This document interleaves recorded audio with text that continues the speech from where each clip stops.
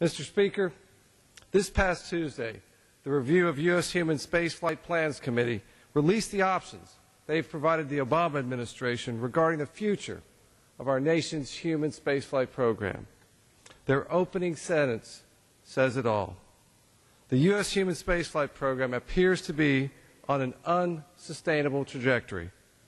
2 prior Congresses and 2 presidential administrations have endorsed the course NASA is on, but without providing the necessary funding. This Congress needs to meet the commitment to our nation's space agency. The work being done benefits science, education, and our economy. We have stood on this floor and spent money bailing out the past. It's time we reinvested in our future. The achievement of the men and women of America's space program cannot continue to be received with empty promises and constant second-guessing. We have been the world's leader in human spaceflight for nearly 50 years. We must always be so. I yield back my time. Gentleman yields back his time.